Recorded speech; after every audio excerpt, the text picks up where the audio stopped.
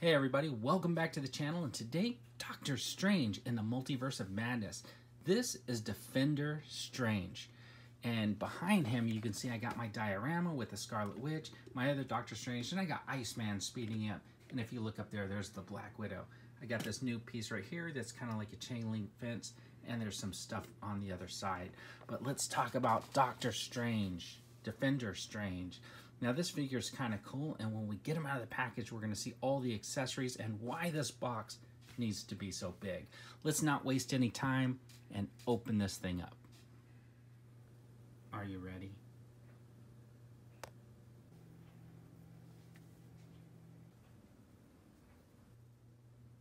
Alright, so right out of the package, this is Defender Strange, and just take a look at that face sculpt.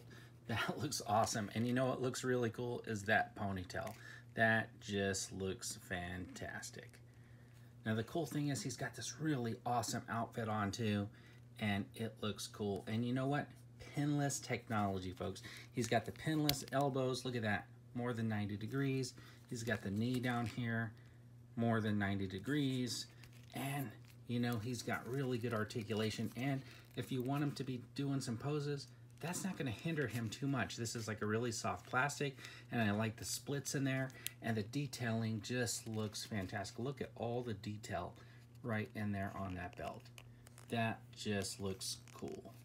He comes with these two hands that are sort of casting out spells, but the interesting part about this figure to me is that we get this Strange, and he's like really cool, and he's got great articulation, and he's got this fantastic head sculpt.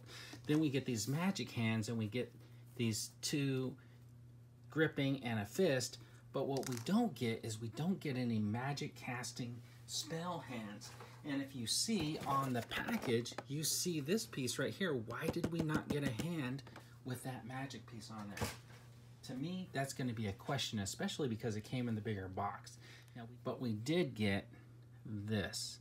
And this is a portal, and it looks pretty good. I mean, it's a nice background piece. I'm still confused about the magic hands and what we're missing there. But otherwise, this looks pretty cool. Now, there has been some conversation about this piece, and is it really worth it? Because you can see it's like made out of some type of plastic, and it does look pretty decent.